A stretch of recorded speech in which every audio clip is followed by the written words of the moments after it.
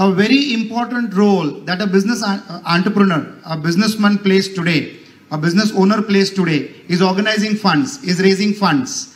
As CEO of a company, you make presentations to convince the top management to release budgets. As in the armed forces, you convince them. With the government department, you have to convince them. What I want to drive as a point is, each person today needs funds for expansion, needs funds for survival.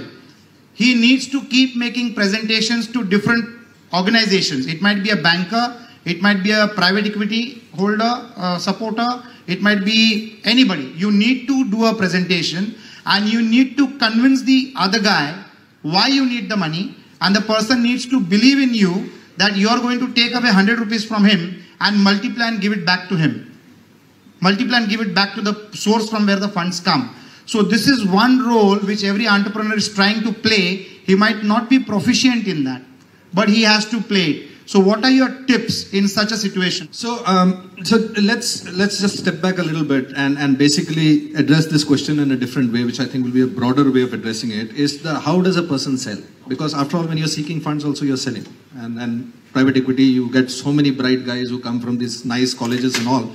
But essentially, some of them manage to sell themselves, their idea, their concepts, and so many others don't manage to sell it. So I don't think an eBay was an original idea. I don't think Google was an original. It's how they managed to sell it better and get better funding. So it's again a question of sales. How do you manage to sell? Now there, I believe that in any kind of a sale, there are in any organization itself, in one single organization itself, in one single sale itself, there are 4 kinds of people you're selling to. So there will always be a person who is the economic buyer. And that economic buyer is the person who decides that for this 100 rupees investment, I am okay with 120% returns, or I am okay with returns of nothing but a feel-good factor in terms of CSR, because the valuation may not necessarily be in money. It could be in various other things, right? But he's the economic buyer. There is a champion buyer in the organization who wants to champion that cause, not necessarily from you. He may champion that cause and the person may end up buying somebody else's, your competitor's stuff, but he will champion that cause. The third buyer is a technical buyer. The technical buyer will always try to demonstrate how much he understands about that thing, and it's more of a technical headbutting. It's got nothing to do, he doesn't have the economic clout, he doesn't necessarily believe in it, but he's a technical buyer whom you have to get on your side and convince that yes, from a technology point of view or from state of art point of view, your idea is better. And finally, you have the user buyer who is going to use your service or your product.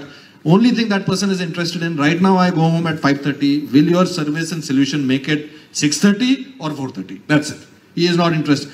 Now, each one of these stakeholders has a very important part to play in the entire sales cycle, whether it's selling for funds, selling for solutions, selling for experimentation, selling for giving it a try, selling to become your first anchor customer.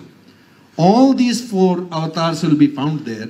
And I think CEOs need to make a distinction of the pitch to each one of them.